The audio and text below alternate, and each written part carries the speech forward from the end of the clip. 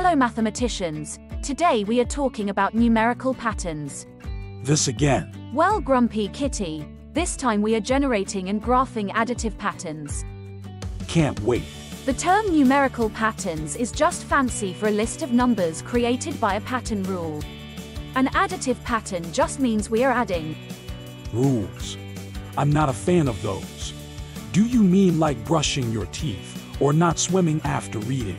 Not quite, Grumpy Kitty. Pattern rules are equations that relate two variables, like x and y. It tells us what to do to x to get our y. And this creates our table of numbers. Yes, we can use that rule to create a pattern table and also create a graph. Can you give me an example? Good idea. Let's try a problem together. First, we will create a table for the rule y equals x plus 2. This rule means that we will add 2 to the number under the x column to get the y column. Can you show me? Sure, if we have 1 in the x column, we add 2 to get the value of the y column, 3. Oh, so if I had 2 in the x column, I would add 2 to get a 4 in the y column. Good job, Grumpy Kitty. Let's finish the table.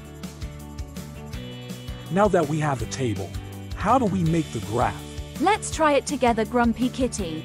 The x-coordinate corresponds to the horizontal line on the graph and the y-coordinate to the vertical line.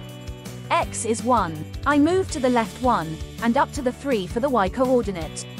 There we go. I can also plot 2 and 4, 3 and 5, and 4 and 6. Those are all the numbers on our table. But can we plot more? Sure we can. If the x-coordinate is 6, we just add 2 to find the y-coordinate.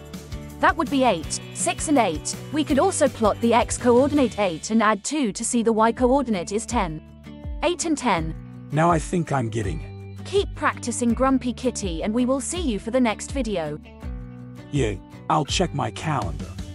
I have a very busy schedule.